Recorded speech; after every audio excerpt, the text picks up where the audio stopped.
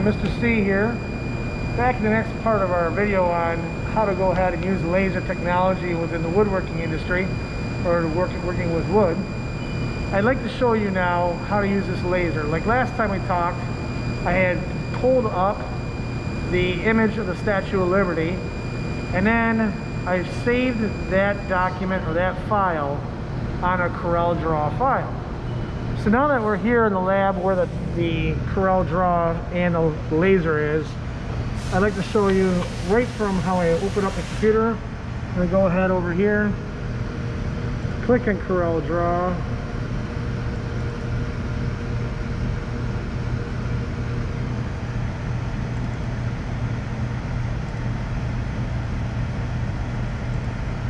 I'm going to go ahead and pull up that file. This is relatively easy. Now, here's my different sizes. These are correct. They popped up here correctly. And I have my image. What I'm going to do is I'm going to take my image, I'm going to click on this, and then I'm going to go to Object, Align, and I'm going to align this to the center of the page. This way it ends up turning out exactly centered. Now here's the only thing we have to do is we come up to the file, go to print. Now what we have to do is under the printer we have to select the Epilog engraver, then we come over to preferences. Now here's where things can get a little bit tricky, but we're going to take all the mystery out of this, okay? Center engraving. This is all correct. I want autofocus on. And then I have to put my thickness in.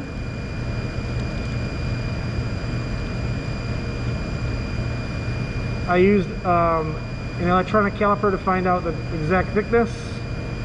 I want a raster. Now I need to put in my horizontal and my vertical sizes of the product. Now I come over here to the top where the speed settings there. Now guessing this is not a real good idea, but the manufacturer of this type of laser provided us with the information needed to go ahead and be successful. So I have a 120 watt laser, so I need to set it at 90/30. The S stands for speed and the P stands for power, so I'm going to go to 90.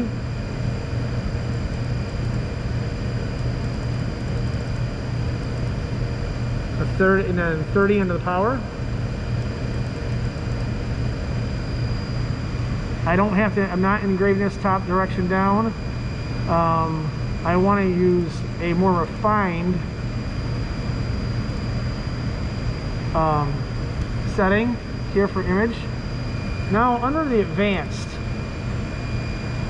what I want to do is I want to do 3D. Okay. And then I'm going to save this. I'm going to cancel this. There's one thing I realized that we need to do. We want the image to be reversed. So what I need to do is click on the image, reverse the image over here.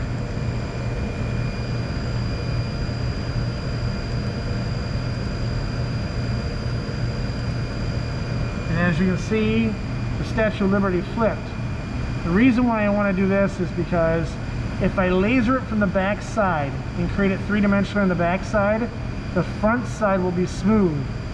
So the end product will be much nicer looking. So let's go back up to here and go back through our parameters and printing again. And I'm not going to explain these all over again just because we just did that. But I just want to make sure everything's all right. So I'm going to start over here again. Yes, yes. Autofocus here, the thickness, the horizontal size, the vertical size, the speed,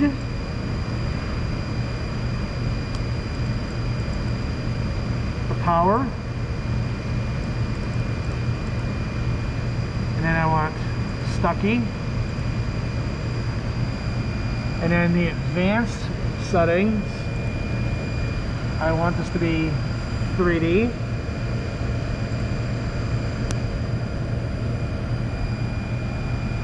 Okay, and that's all. So I press OK. I press print. Now let's go over to the machine.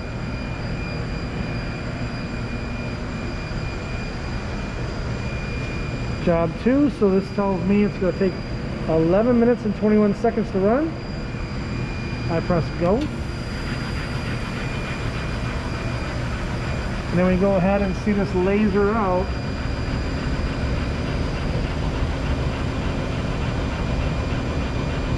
Now this is going to take 11 minutes 21 seconds to run the very first portion, or the very first run. We typically want to run this twice or 3 times to get the depth that we're looking for, because what we're going to do is we're going to light this with an LED along the edges of the top to give it a little bit more dramatic appearance.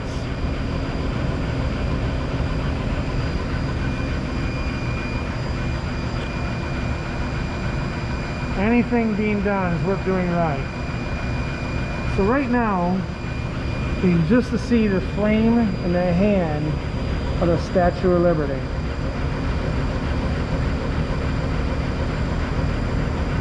She's coming alive. So,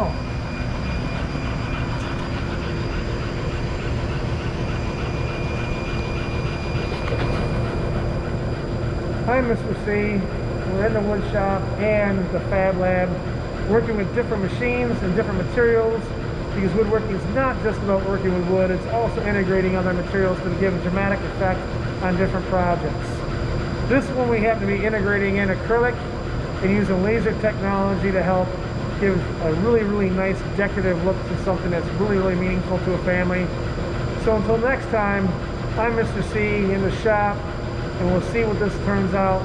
You're going to be surprised how dramatic it is when we're all done. So we'll see you. Bye.